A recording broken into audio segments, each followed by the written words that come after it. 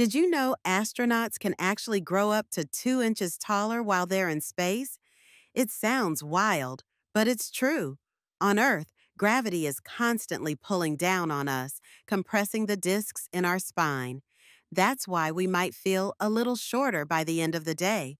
But in the microgravity of space, that pull disappears. Without gravity weighing down on them, the spinal disks expand and the spine stretches out.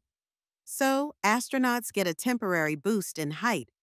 Imagine floating around the International Space Station, feeling a bit taller and lighter. But here's the catch: it's not permanent.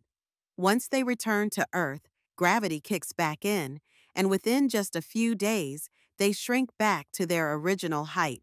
It's a fascinating reminder of how our bodies adapt to different environments. Space might give you a little height advantage, but it's a fleeting experience. So, while astronauts enjoy their brief moment of extra inches, they know that home means returning to their normal stature.